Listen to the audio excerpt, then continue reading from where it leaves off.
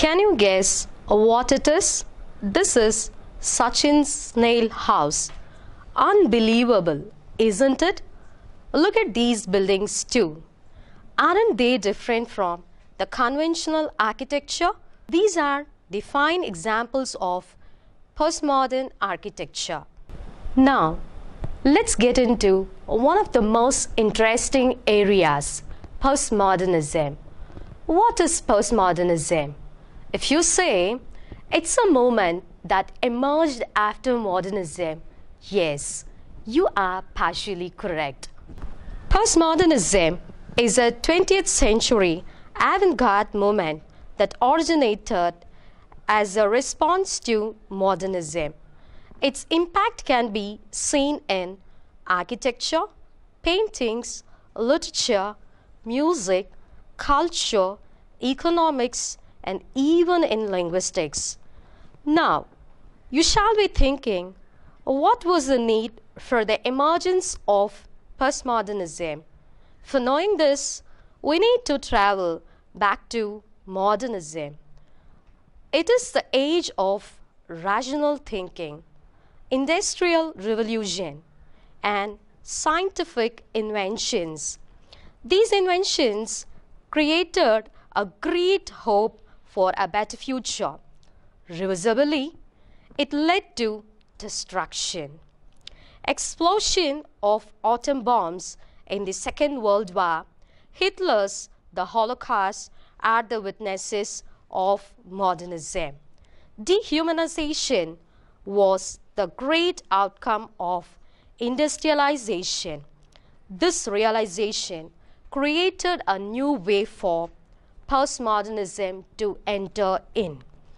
You may wonder, what did postmodernism do? It questioned and rejected many certainties of modernism like deductive reasoning, scientific methods, objective truth, progression, capitalism, patriotism, institutionalization. It celebrated meaninglessness, fragmentation, and virtual reality. Jean-François Lyotard, who is considered as the father of postmodernism, attributed three different meanings for the word post in postmodernism. Number one, after. It means after modernism. Number two, ana. It is an analysis of modernism. Number three, humanity.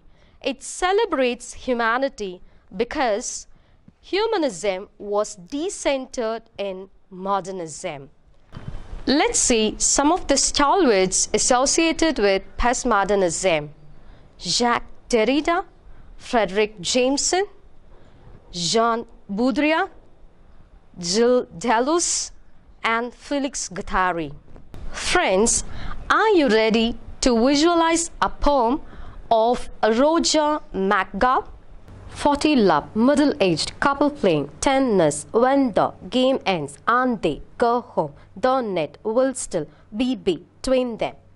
How do you feel while reading this poem?